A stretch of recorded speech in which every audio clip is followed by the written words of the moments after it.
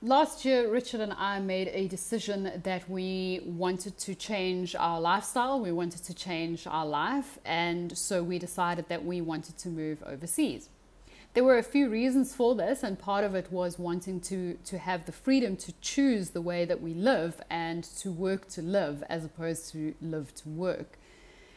We've both worked and studied really, really hard for many years, and we both felt that it's time for a change. It's time for a shift based on a whole bunch of stuff that happened in our lives. To that end, we have developed and are building businesses that are location neutral. We both work online so that we can work from anywhere that we are in the world. And we want that to be as flexible as possible so that we are able to choose our working hours with the intention of being able to travel more.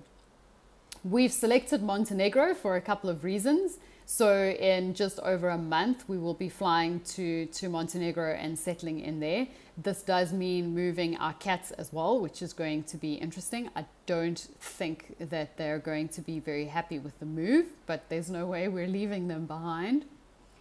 It's a very exciting adventure. It's a very exciting chapter for us. It's also extremely daunting, adjusting to the transition of working for a company, even one that I helped to found and build, versus working completely on my own is quite an adjustment. Entrepreneurship is not for the faint-hearted, and it is certainly a lot harder for those of us with a fixed mindset who are perfectionists.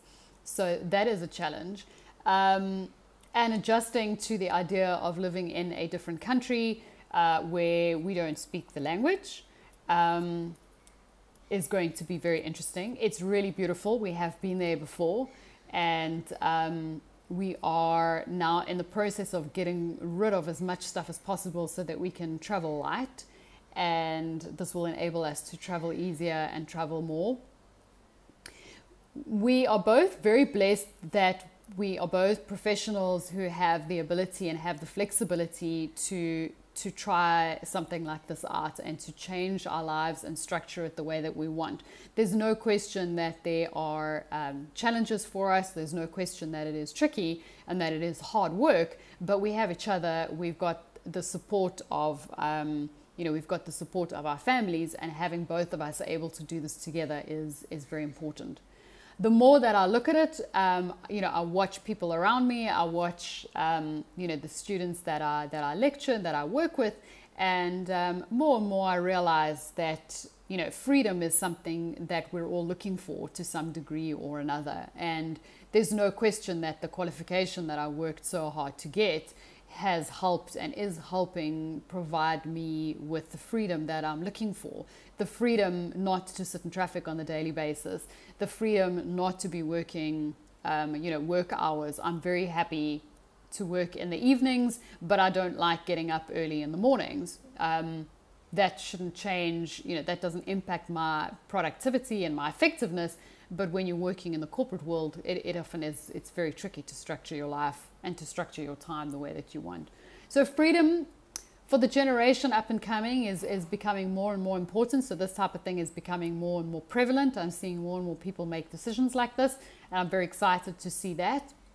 So I'm sharing this journey in that light. One, you're working towards a profession that provides you with options. Two, no matter what profession you have, you still need to work hard. Three, entrepreneurship is not a joke. It is fulfilling, it is exciting, it is stressful, it is traumatizing. And this is, stay tuned for the next chapter in the adventure of the Starkeys.